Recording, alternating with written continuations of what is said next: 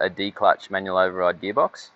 Now we've engaged this Declutch in an open position, so we can close the actuator, sorry, the valve, without using the actuator. So you might use this if you need a fail-safe option. If you lose air, you can still close or open the valve. So this is suitable with a spring return actuator.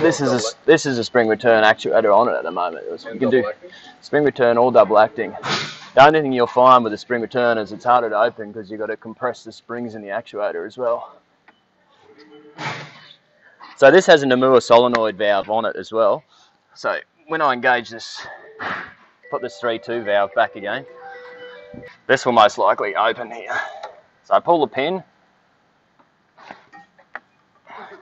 move the hand wheel a bit, and then I'm going to go engage that. This handle here is a 3-2 valve. As you can see, the valve's opening under spring.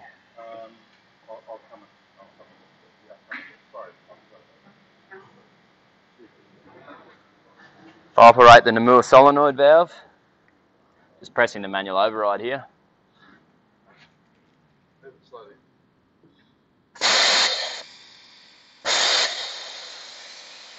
It's going to exhaust the air out, it's going to close under spring pressure.